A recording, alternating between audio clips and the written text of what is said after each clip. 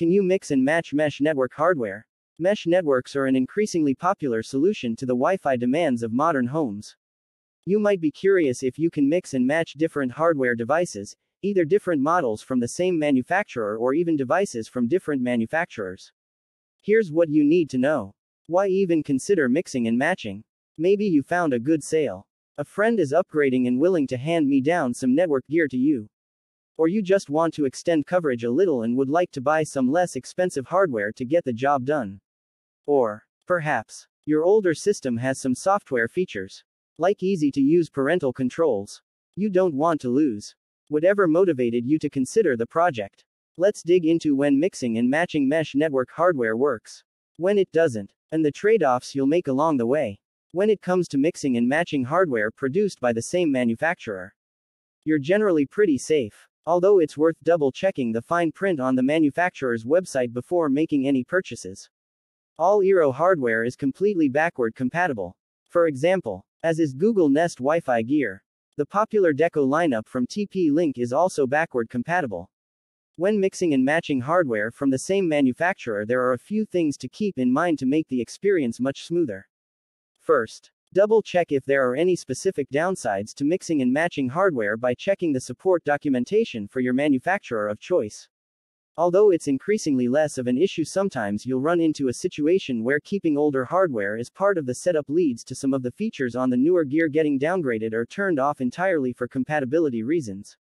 If that's the case, it might be worth retiring the older gear and upgrading to all new mesh nodes. Second, be sure to update all the firmware across all the devices in your new setup, including the router node and all the mesh nodes. Things are constantly evolving and you don't want to deal with compatibility problems or poor node-to-node communication because of old firmware. With updated firmware, you can often avoid that feature downgrade problem we just mentioned. Third, always follow the manufacturer's configuration recommendations where available, or, if no specific guidelines are provided, structure your network with the newest mesh nodes functioning as the router and in the most used areas of the home, with the older nodes on the peripheral and in the lesser used areas. For example, if you have an older Eero system and you buy a new bundle, use the newer Eero nodes as the main router and in the core area of your house. And then move the older Eero nodes to the edges to provide coverage in the yard, the garage, or other less important areas. This ensures the newest hardware is doing the bulk of the heavy lifting and the older hardware is picking up the slack at the edges. As long as the manufacturer supports inter-model and intergeneration compatibility. If you follow these guidelines, you'll have a really smooth experience adding more mesh nodes to your home network. You can mix hardware from different manufacturers together, but it's a significant hassle and comes with significant penalties in terms of ease of use and features.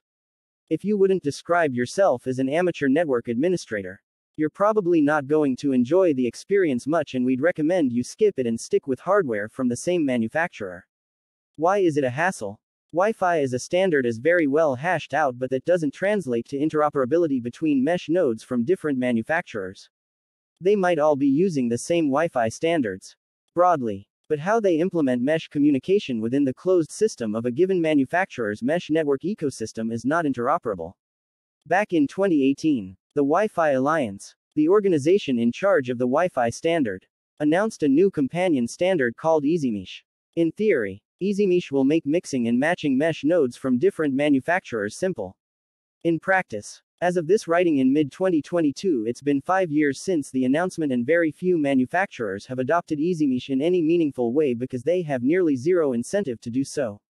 Between the different mesh standards and the nearly non-existent EasyMesh support, if you want to mix and match hardware, you can't just hook up some Google Nest Wi-Fi nodes to your existing Eero system, or throw some inexpensive TP-Link Deco units on somewhere to boost coverage. At best, if the manufacturer in question supported it, you could turn the new mesh nodes into just dumb access points, tethered via an Ethernet backhaul back to the existing mesh router. Why might you take that approach? Let's say you like specific features on the original mesh router platform, such as robust parental controls or a particular bedtime lockout feature, that aren't available on the newer system.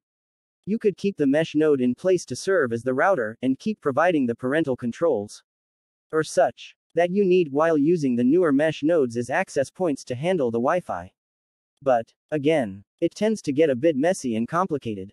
You'll need to make sure you're not running the newer mesh system as a separate network with its own router and DHCP assignment to avoid a double NAT, a common issue when you stack routers and other issues. Depending on the capabilities of the older system, you may or may not totally lose mesh functionality by switching it over to just access point mode. Unless you have a very pressing need to mix the systems together. We really can't recommend it. At that point, you're better off just upgrading your router. Text source: howtogeek.com.